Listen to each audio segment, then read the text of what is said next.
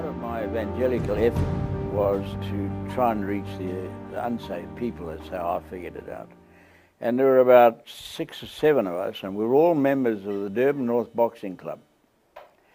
So we were all amateur boxers, and all of us were reasonably fit. So besides playing soccer or cricket, we had this boxing bit in our hearts. And it's quite strange that we were Christians and yet we enjoyed this boxing, similar to the guys that go to gym today, I suppose. And one of our activities, every Saturday night, we'd go down on the beachfront and we'd stand around and we'd shout out, because we never had any public address system, and we'd shout out about the Lord. You see, talk very loudly, and people would be strolling up and down. In those days it was quite safe, and it was like a promenade, and the couples and families would be walking up and down, and occasionally you'd get a crowd of 10 or 12, sometimes 30, 40 people, and we'd talk to them about the Lord. And this one particular night, her father was down there, and he could stir anything. And there were a whole lot of men walk, maybe as many as 12 or 14 men. And we found out afterwards they're all seamen from a ship. And the old boy asked, he was preaching the gospel quite effectively, but he was being heckled by these seamen, which kind of aggravated us a little bit.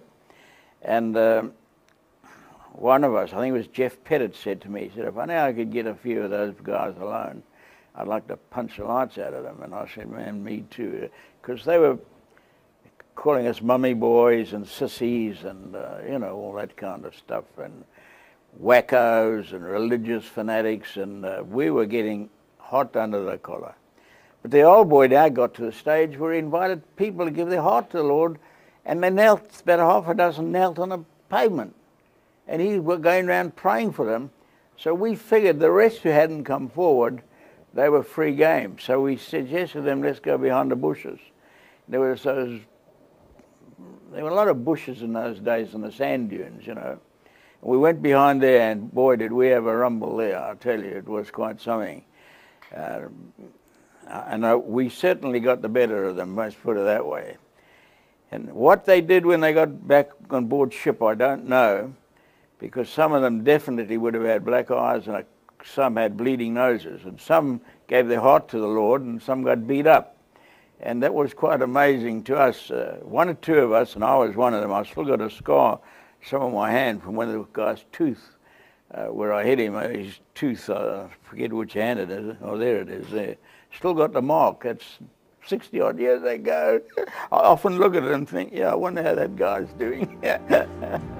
So some of our evangelism was a bit rough, you know, a bit rough. But